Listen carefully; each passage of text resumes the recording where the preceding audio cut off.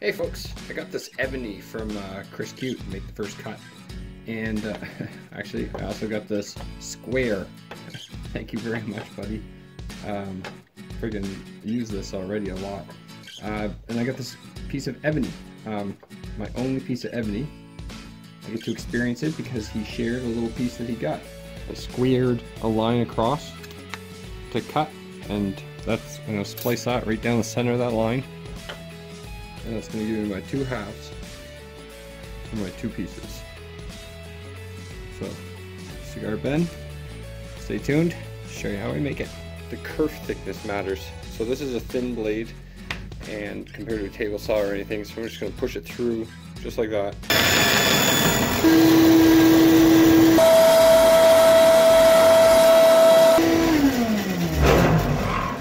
Okay, so now that we've got it cut, let's go ahead and we need a 10mm drill bit. I like to use a nice brad point tip.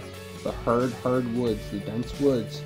We're going to want to drill slow because we don't want to expand the wood inside by clogging this line up here with extra wood, and it pushes out and cracks the wood. We only get one shot at that. So I think I'm pretty good center here.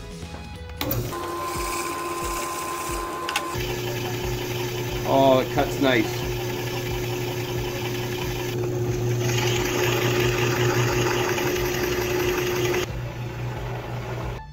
Look at those shavings. Almost feels like plastic, but it's dirty. I'm just going to open up this little bag here and dump out the contents. So here's our two pieces. We have one that's a little bit smaller than the other. Okay, so you want to make sure they fit through. If they do get tight on either side, then you want to go ahead and drill them out a little bit more and just keep going until they fit nice. Because if they don't slide, like see that it's got some stick to it, but it's easy to get out. That's what you want, because you want a little bit of space in there, because when you put the glue, it's going to expand a little bit and tighten. Okay, so the first thing we're going to want to do is scratch up these brass tubes. When they oxidize, it just makes it so the actual glue doesn't adhere as good. So we're just going to score it with 220. Liven it back up. We're going to apply some glue.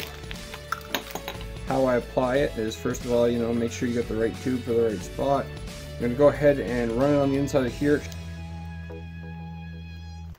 And we're going to run it all on the tube. We're going to spin the tube in there. We're going to put it in nice and even. We'll let that sit, and we'll do the next one here.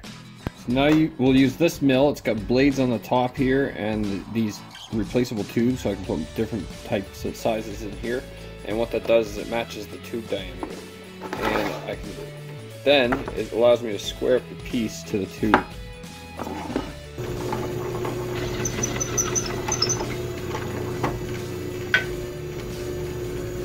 We're going to line the mandrel up with the tailstock. So I'm going to loosen that a little bit and we'll line it right up. And then we'll tighten it down. So for the bushings, I'll go ahead and read the instructions, and it tells me exactly which order to put them in. And because I know the order, because they're going to tell me the order, I'm going to set these in an order, and I'm putting them from largest to smallest in height. The first one calls for lower barrel, the long tube. Use the smallest bushing and the second largest. So I'm going to go ahead and put the smallest and second largest, and then I'm going to put it on the tube, on the mandrel. The upper barrel will use, or the short tube, will use the largest bushing, which is here, and the second smallest bushing, which is here. And we'll put that on the mandrel. I grab my washer and my nut. Balance things out as much as I can just for spin. I'll go ahead and tighten those on.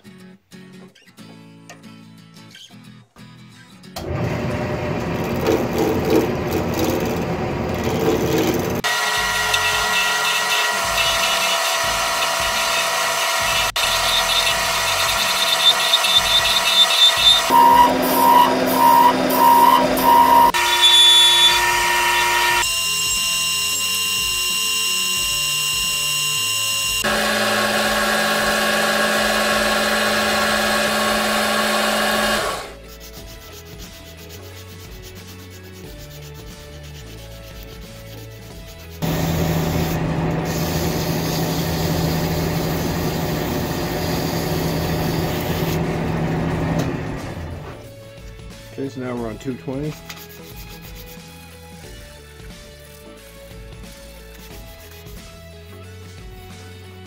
Now we'll go up to 400.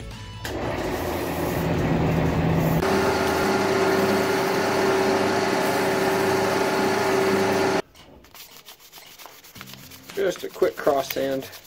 And now we pull out the premium stuff. You're looking at some Yorkshire grit. Just gonna apply it on, just smother it, nice and thick on. Work it all in.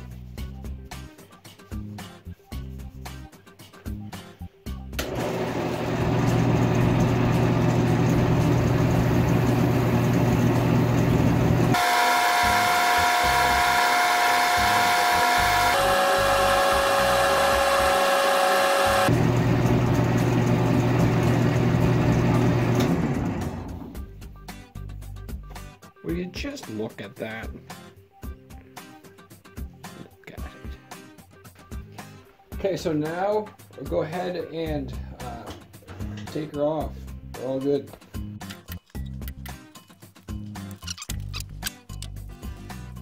Okay, so this decorative ring right here on the nib adapter, you want to make sure that the taper is going down so it's smooth to the top.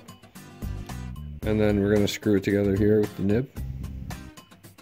So now we have the bottom barrel, which is the long one, and on the small end of it, we're going to put our nib assembly in.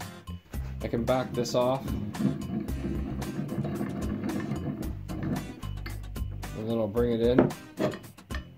This gives enough even pressure that I like using it, and it doesn't, I just find it it just works. So that's why I've never bought one of those jigs, or made one.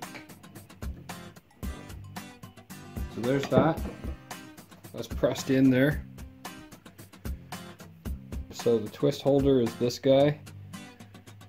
And we're going to press it into this end of the tube. So we're going to make ourselves some room.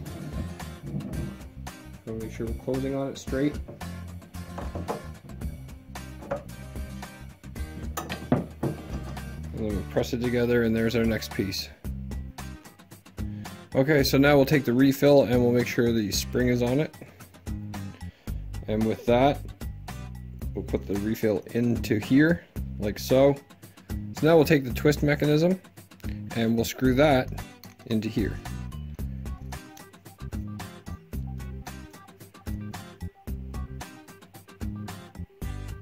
You can see the pen if it works or not. So there it is. So now we're going to take the shortest tube, we're going to press it into the biggest end.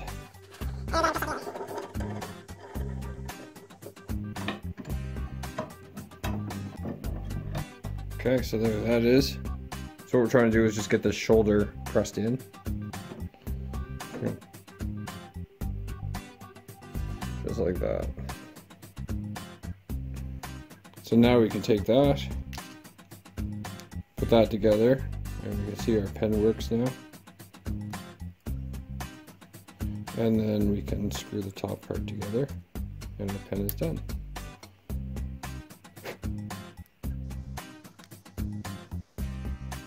Cool. I have an Ebony pen. Thanks so much, Chris. That's so cool. Huh.